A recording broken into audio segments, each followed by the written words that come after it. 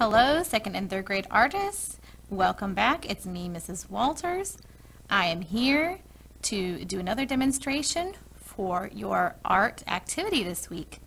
This week we're going to be learning about the artist Pablo Picasso, and if you haven't already, go watch that video about his art. He was a very interesting man and had some really cool art. So today we're going to be doing part one of our two-part lesson. So next week we'll be finishing our art and we'll be coloring it in. We'll be learning about some different colors that we can use. But today we'll be doing our portraits, drawing, and doing some different types of lines. So the first step we're going to do is we're going to fold our paper. So we want to fold our paper so we have some different lines dividing our paper. That will be important next week. So you can fold your paper any way. We just want at least a few folds so that our paper is divided. So I'm going to fold my paper once,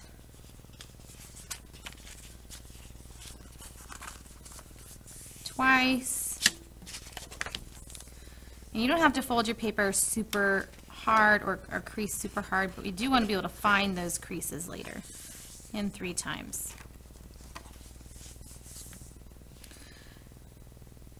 Now, you're going to want to go back over those crease lines with something dark or black. I'm going to use a Sharpie marker. You can use a Sharpie marker, or if you don't have a Sharpie marker, you can always use a regular marker or a black crayon, a black color pencil, anything dark that will show up. And I'm just going to go really carefully find those folds and trace over the line. It doesn't have to be a perfect line, but you can use a ruler if you want it to be perfectly straight.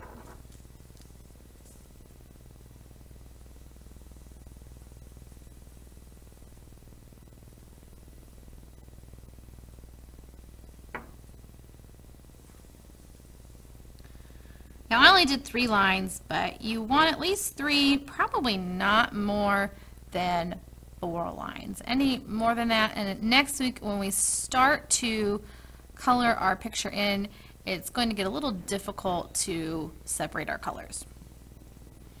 Alright, so remember, this is going to be a portrait. If you don't know what a portrait is a picture of a person. And this is actually going to be a self-portrait. So a self-portrait is a picture that we draw of ourselves. So the first thing we need in our portrait is our head. So remember, Picasso was an artist that kind of exaggerated features. He did features that weren't based in reality. So when we draw our head, it doesn't necessarily have to be a round shape or a perfect shape. So I'm going to kind of go and do like an oblong, kind of looks like a peanut, doesn't it? So that's going to be my head. Now, if you looked at the week 11 folder, you should have seen some reference parts, some face parts.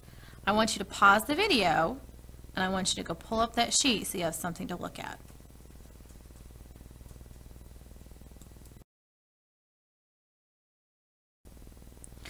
Alright, hopefully you've had a chance to pull up that reference sheet. If you didn't get a chance to pull it up, that's okay. You can always watch this video through and then go back and do your art then. So what we're going to do is we're going to use the reference sheet to choose some face shapes that are a little bit abstract or exaggerated. So if you watch the video with some of Picasso's art, we see that some of the face shapes are not what we would see in a realistic portrait or in a photograph. They're a little bit mismatched. So I'm going to choose some eyes from that sheet. So I'm going to make my eye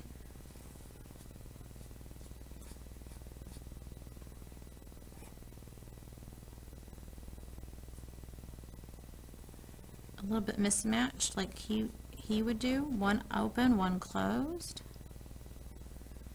And then one thing that we did notice in the video of Picasso's artwork is that the facial features are often offset. That means that they're not placed symmetrical, like we would draw our facial features. So maybe our nose might be placed off to the side, not in the middle. And then we might also do the same thing with the mouth. So when we're drawing our mouth, instead of drawing it in line with the nose, we might draw it down and off to the side. And then we might do the same thing with the ears. Normally our ears would be in line with our nose, but maybe we draw them a little bit lower, and then one might be a little higher.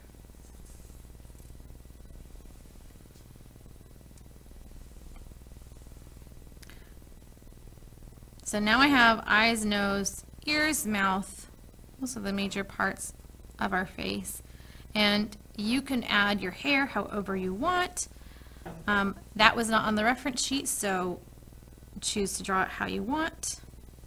I'm going to draw my hair kind of like that.